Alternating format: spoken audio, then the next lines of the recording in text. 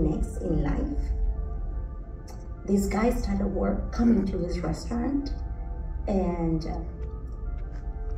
he was a meth and fentanyl dealer. This happened within a year. We took Jeffrey to 3 rehabilitation centers to save him, to rescue him.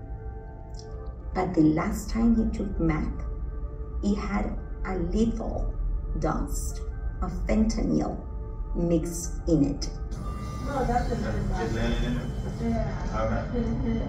Okay. Okay. Open, Jeffrey. Yes. Yes. Open them, Jeffrey. We're here. Don't worry. Yes. You're strong, Jeffrey. You're strong. Yes. Yes. Come on. Open your eyes. Open. Wake up, Jeffrey. Go all the way, yo. All the way. Jeffrey. Wake up. Open your eyes, Jeffrey. Wake up. All the way, mi amor. All the way. All the way, mi niño. Seems because that's what fentanyl does. It suppresses your breathing ability because it hit the central nervous system and basically shuts down your ability, your capacity to breathe. The doctors believe, because the MRI, they believe that Jeffrey was close to 9 minutes without breathing. A miracle that he's alive. Jeffrey has diffused hypoxic ischemic brain damage, severe. 6 of his lobes, 6 of his brain lobes and the brain stem has been destroyed. Because of that, 4 of his organs were collapsing and were failing. Heart, kidneys, liver. And according to doctors, he was never going to be able to breathe on his own.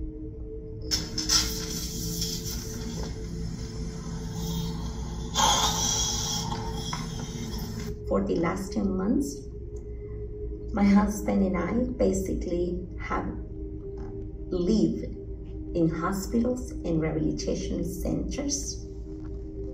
Even though we have done great progress, Jeffrey still doesn't talk, Jeffrey still doesn't eat, Jeffrey still doesn't walk.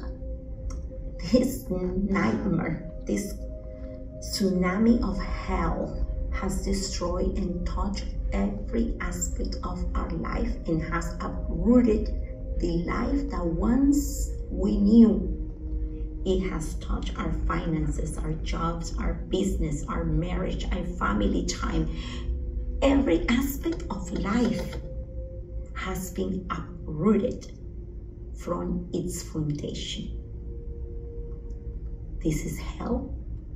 This is called fentanyl.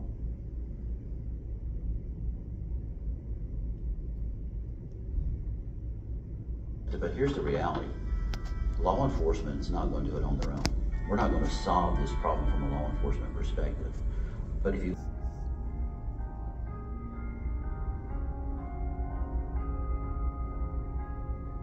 Cameron was, hands down, the funniest kid I've ever known. He was just one of those just gregarious and tried to get a laugh out of others. He was a talented